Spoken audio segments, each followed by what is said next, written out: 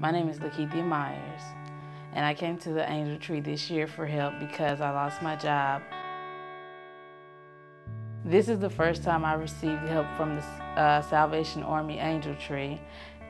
And well, it's been great. Got a lot of nice things, and I'm really happy, and I know my kids will be excited on Christmas morning when they see what they have. I would like to thank the Salvation Army and the Angel Tree for helping us out this year. I really appreciate it and I'm grateful, and I feel so blessed that they were able to help us out. Without their help, I wouldn't have been able to provide Christmas for my children. I really appreciate it. That's what I like to say, and it's good to know that people are still in the Christmas spirit of giving, you know, to outside of their family and thinking about others who are unfortunate.